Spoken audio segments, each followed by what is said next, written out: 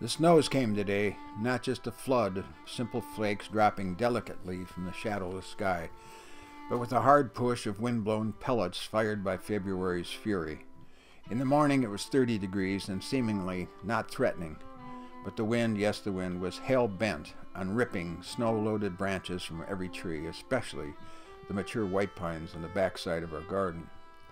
We never heard them crash this early morning because it seemed more reasonable to lay low in the down-covered bed, reveling in profound comfort, the land of no guilt. Without paying much serious attention to what was really going on in the backyard, or anywhere else for that matter, we quietly marveled at the howling wind as if it was a musical interlude, or at least a passing expression of the newly minted climate situation now passing over the globe. Usually we listen for the morning freight trains and never fail to note how they sound like approaching tornadoes. But then, in their passing, fade Doppler-like into distant farmland. This morning, the howl of the western wind overrode all other sounds as it surged and scattered through the winter trees, leaving their heavy rain trains undetected. While glancing out the window on the way to a cup of Russian tea, we noticed in the garden the startling view of newly fallen branches, a couple of considerable mass, obviously the victim of weighted snow and west wind. The scattered branches attested to the velocity at which the broken mass plunged to the frozen ground, thankfully not targeting the cars for playing their role in creating such weather, but then it was us that drove the cars. Out the backside window, the bird feeder stood covered with 3 inches of new wet snow. 4 doves worked the edges, trying with determination to break through to where they knew sunflowers hid.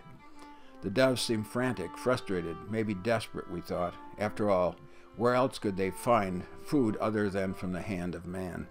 They were not meant to overwinter in this now seedless landscape. Interestingly, they had found what was becoming generally warmer weather good reason to linger this far north. I could not help to think again of those emissions spewing from the cars. One could say the fallen tree was novel, maybe a curiosity in that it represented potential damage, but the mourning doves in their efforts put a certain rush into my at the moment minimal ambition. They looked our way as they detected movement in the house.